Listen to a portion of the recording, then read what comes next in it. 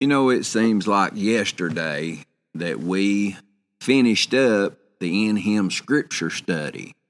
But that was March the 30th when we started this new In Him script, or this new study of Romans. I want to urge you, go back to June the 21st of 2021 and download all these podcasts and find out what God is saying to you in His Word about who you are. I want to take just a minute and thank all the partners. Partners, thank you for helping us have the resources that we need to record all of these podcasts and put them out there for the world to download them for free. That we don't have to charge anything for anything. And partners, you're helping us do that. You're helping us give God's Word away all over this planet free of charge. Like I say, I've said this, I said it all last week. Don't forget, there is a phone app on our website for this podcast, and you can download that phone app and download every one of our podcasts. It's free. I mean, there's no excuse. You've got everything that you need to find out who you are in Jesus Christ that is given away on this podcast, and it won't cost you nothing. It won't cost you anything. All you have to do is download it. So I want to urge you to do that. And partners, thank you for helping us do that. Helping us get out the Word of God, the truth in what God has said to us, for us, and about us, so that we can live victoriously, triumphant in this world that we live in who we are in Jesus Christ. Not who we are in our religion, not who we are in our self-righteousness, but who we are in Jesus Christ, our Lord and Savior. I promise you, this series will change your life. I urge you to go back into, like I said, last year, June the 21st of 2021, and download this entire series and find out who God says you are. We finished that up in March 30th of this year and started this study, a study in Romans. And if the Lord don't change my mind, I'm going to go through all of Paul's epistles and teach what he has said to the church, to the born-again people of this world. And what he has said to the lost people of this world, of who they can become through Jesus Christ, their Lord and Savior. So once again, thank you, partners. I pray Mark 10, 29, and 30 over you today. 100-fold return over everything that you sow into this ministry to help us do what God has commissioned us to do. You know, these prayers that I do every time I do this podcast, Monday through Friday, they come out of Paul's prayers for the Ephesians. And I want the world to know what Paul wanted the Ephesians to know, that God loves them. He cares for them. He wants more than anything to be part of their lives. Oh, I thank God for all that is written down in God's Word, for us to know that and realize that. Ephesians 1:15 says, ever since I first heard of your strong faith in the Lord Jesus and your love for God's people everywhere, I've not stopped thanking God for you. I pray for you constantly, asking God, the glorious Father of our Lord Jesus Christ, to give you spiritual wisdom and insight so that you might grow in your knowledge of God. I pray that your hearts will be flooded with light so that you can understand the confident hope He has given to those He called, His holy people, who are His rich and glorious inheritance. I also pray that you will understand the incredible greatness of God's power for us who believe Him. This is the same mighty power that raised Christ from the dead and seated Him in the place of honor at God's right hand in the heavenly realm. Now He is far above any ruler or authority or power or leader or anything else, not only in this world but also in the world to come. God has put all things under the authority of Christ and has made him head over all things for the benefit of the church. And the church is his body. It is made full and complete by Christ, who fills all things everywhere with himself. Ephesians 3:14 says, when I think of all this, I fall to my knees and pray to the Father, the creator of everything in heaven and on earth. I pray that from his glorious and unlimited resources, he will empower you with inner strength through his Spirit. Then Christ will make his home in your hearts as you trust in him. Your roots will grow down into God's love and keep you strong. And may you have the power to understand, as all God's people should, how wide, how long, how high, and how deep his love is. May you experience the love of Christ. Though it is too great to understand fully, then you will be made complete with all the fullness of life and power that comes from God. Now all glory to God, who is able, through his mighty power at work within us, to accomplish infinitely more than we might ask or think. Glory to him in the church and in Christ Jesus through all generations, forever and ever. I pray this in Jesus' name. Amen. I thank God more and more every day that he shows me that love. He shows me that love through his word. And I pray today that he shows you, that he gives you what you need to understand just how much he cares, just how much he loves you. Let's see what God's word has to say today. Father, I thank you and I praise you, God, for your word. Guide me. Use me for your honor and your glory. Help me be the light and the vessel, Lord, that you can shine through, that you can speak through today. Lord, and I'll forever give you all the praise and glory for it all. Lord, touch my mind, touch my mouth. Help me be the light, the vessel that you can use. In Jesus' holy name I pray. Amen. You know, I'm going to be in Romans, the 13th chapter today, and the 12th verse. It says, the night is far spent, the day is at hand. Let us therefore cast off the works of darkness, and let us put on the armor of light.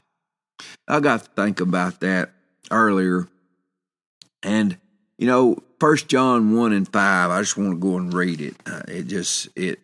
It touches home with me. And reading this verse that I just read you, when I think about what 1 John 1 and 5 says, it just stands to reason what Paul is trying to tell us here. Listen, it says in 1 John, it says, this is the message which we have heard of him and declare unto you, that God is light, and in him is no darkness at all. And when Paul talking to us and says, let us, is in the 12th verse of the Romans 13, it says, the night is far spent, the day is at hand. Let us therefore cast off the works of darkness, and let us put on the armor of light. And that's what I want to talk to you today about, the armor of light. And when we put ourselves and just, I'm talking about really believe what God says about us in his word and put ourselves in him, we are putting on that armor. What does Ephesians talk about? It's Ephesians the 6th chapter. I think it is. Hang on just a second. Ephesians the 6th chapter and hold on, let me look, make sure I'm in the right spot here. I just read it. Ephesians 6 and 1. Is that right? 6 and 11, excuse me. Ephesians 6 and 11. It says, put on the whole armor of God, that you may be able to stand against the wiles of the devil. And then you can go over into the 13th verse, and it says, therefore take unto you the whole armor of God, that you may be able to to withstand in the evil days, and having done all to stand, stand. And listen, I want you to understand something today, that in Jesus Christ, your Lord and Savior, in Him, you can have that armor of light. When you talk about God is light and you're abiding in Him, and there is in Him no darkness at all. Do you follow me? There'll be things come against you. I don't care. I mean, from now on, the devil's going to do his best to get you down. But I want you to know something, that in Christ Jesus, your Lord and Savior, in Him, you can just push out all that darkness, that light, the light of God, and the light of His Word, and all that His Word has said to you, for you, and about you. I'm going to tell you something, that there is no place for the darkness of this world. I go back and I look at all the stuff that's went on in the last year, and all the politics and all the stuff that is just, it's designed to take your mind off of what God is doing in this world. The politics and all the social media and all the junk that comes up every day. We look at those things and we think about, my goodness. I made a post yesterday, and it's so true. Let us not. Let me explain something. Let us not take being right in an issue and allow ourselves to be pulled in to a fight. And just it's wrong. It is wrong when we just get in a place where we allow the darkness of the world to overshadow what we are doing, what we are standing in. And when we go to paying more attention to that darkness, I'm going to tell you it'll pull you down. But I'm going to tell you what will enlighten you and strengthen you. Even if you have been pulled into that darkness and allowed yourself to be, just put in a place where you're down. Listen, walk into that light of God in His Word and strengthen yourself with that. God is light, and in Him is no darkness.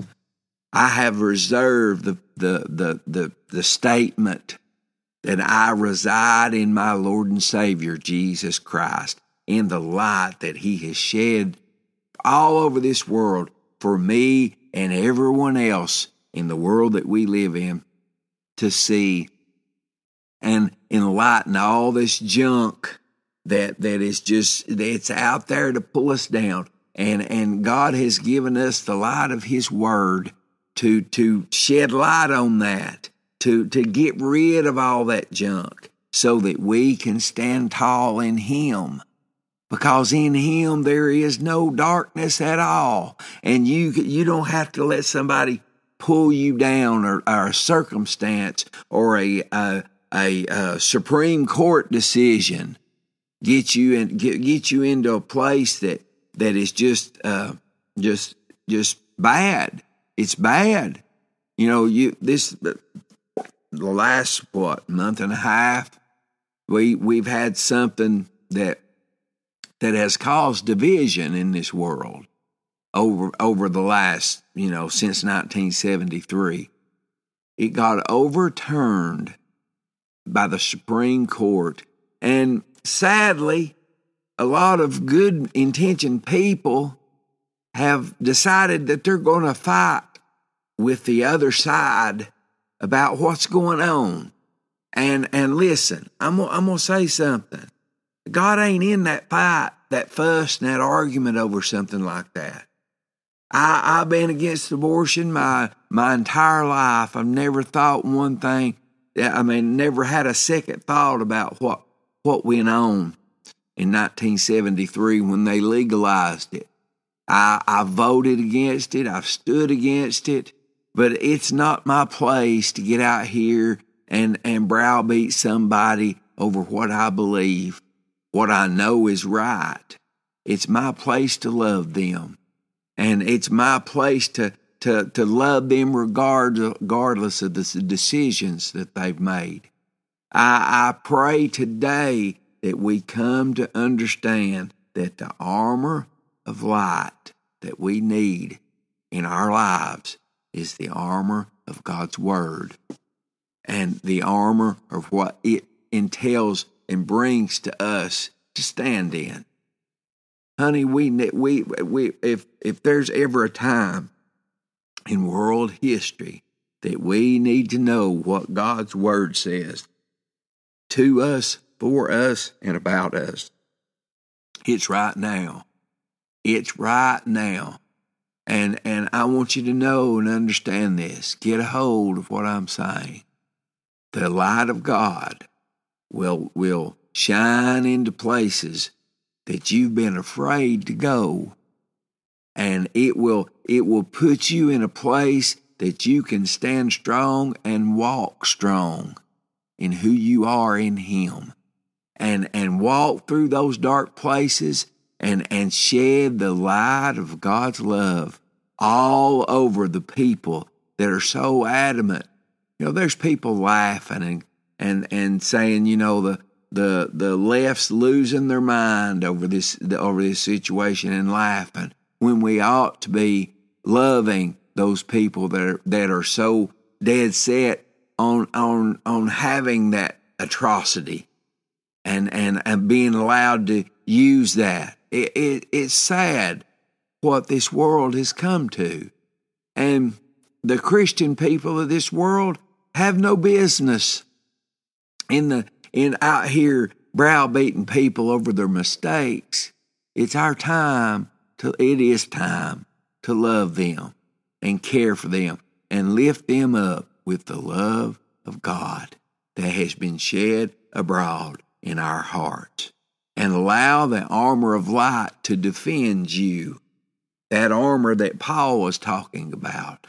And that light is in God. That's in His Word. I promise you, there's strength in that Word that you're not going to get from an education. You're not going to get from a diet or a regimen of vitamins. No, you're going to get it from the light that God has shed into this world to show us just how much He's for us, just how much He cares, just how much He wants to be part of our lives. Come to know this and understand this. God is for you. He's for you. He wants to just strengthen you beyond what the devil can ever get to you again. I want you to stand in this with me today. Believe what this Word says. God is light, and in Him is no darkness at all. Paul wanted the Romans to understand that he wanted them to walk out of the darkness of the world and into the light of God. Stand in that. Believe that. Know without a shadow of doubt who you are in Jesus Christ today. Now, I've got a question for those who are listening to this podcast and have never given Jesus Christ their Lord, or made Jesus Christ their Lord, never given Him their life, never asked Him to come in. Don't you think today is the day that it's time that you allow Jesus Christ to be Lord of your life? Romans 10:9 said, if thou shalt confess with thy mouth the Lord Jesus, and shall believe in thine heart that God has raised Him from the dead, it says, thou shalt be saved. It says, for with the heart man believes unto righteousness, and with the mouth confession is made unto salvation. That's all it takes to be born again. That's all it takes to be saved. Won't you be born again today? Won't you allow Jesus Christ to come into your heart and into your life and save you. Make him Lord today. I promise you it'll be the best thing that you've ever done. I thank God for the light he has given me in his word to walk in, to stand in. And I want you to take that light, to walk into his word and believe it for yourself. And after you get born again, allow him to strengthen you and put you in a place that you know who you are. And you'll never, ever look back over your life and say, I've made mistakes and I'm going to fall back into those mistakes. No, that you're going to look back over your life and say, God has brought me through. He has shown me who I am, and I'll forever stand in who I am in Jesus Christ. Make Jesus Christ Lord of your life today, and then find out who you are in him. Glory to God. Hey, listen, go to our website, get in touch with us. You know, we've got a phone app on there that you can download and get every one of these podcasts for free. And you can go back to June the 21st or all the way back to the beginning. But I encourage you to go back to the 21st of June, 2021, and listen to this entire study. Listen to what God's word has to say about you, to you, and for you today. Go to our website. Get in touch with us. It's the-prodigalson.com. Now, partners, thank you. I really appreciate all you do, sowing into this ministry, helping us do what God has commissioned us to do.